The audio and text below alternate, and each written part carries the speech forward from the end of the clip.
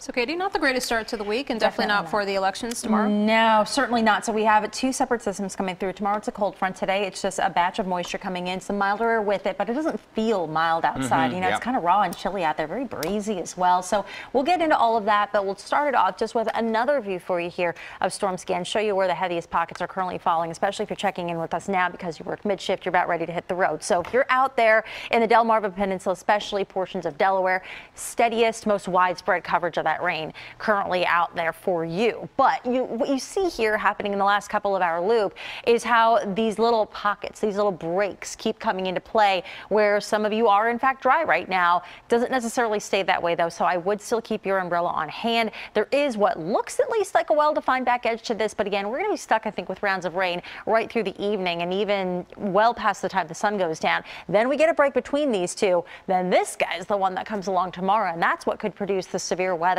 middle part of the day. So let's back it up, talk about the rest of today.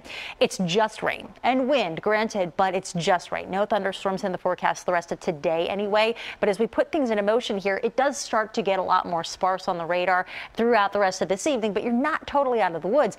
Even though it does start to dry out, it doesn't clear out per se. We do start to see that next system already getting in here, so there's not going to be a lot of opportunity for sunshine tomorrow. 10 a.m. polls are open. You'll have a little smattering, I think, of some precip on the area radar, but the main event comes midday. And it's pretty obvious, right? You've got a very strong frontal passage that's going to take place here, and this is what could produce that severe weather. So right about this same time, in fact, tomorrow, as we're on the air, we should at least see the leading edge of this, depending on how quickly it starts to cross through. But yeah, those storms could be pretty nasty, especially true for New Jersey as it starts to make its full exit through. So that's 3, 4, 5 o'clock starting to clear the coast. As the polls are closing, skies are starting to clear back out again, and then we're left with some cooler air in its wake. Walking you through the bullet points, the heaviest, or the highest risk, I should say, for the severe weather would be southern half of the region, Philly on south. And you saw that in that graphic I showed you beforehand, where you've got that yellow shaded area. That's the slight risk for severe weather tomorrow. And then again, that timing would be late morning into the earlier mid-afternoon. The primary concerns look to be heavy rain, but also very strong wind. I cannot rule out an isolated tornado. This is never a guarantee. You know how this works. However, since it is a possibility that the atmosphere is ripe for that, something to spin up, I want you to stick with us, check back in with us throughout the course of the morning, and certainly here at noontime to see where we stand. Taking a look at election day, though, a couple of hours sort of pulled out from the day. Yeah, you know, I'd keep an umbrella with you for yet another day, but by comparison, tomorrow looks technically drier since you're not stuck with rain all day, but we do have a stronger storm. So there's your trade-off, if you want to call it that. Very dreary start to the afternoon out in Ocean City. Don't bank on any sun whatsoever here today, and clearly the rain continues to fall out this way.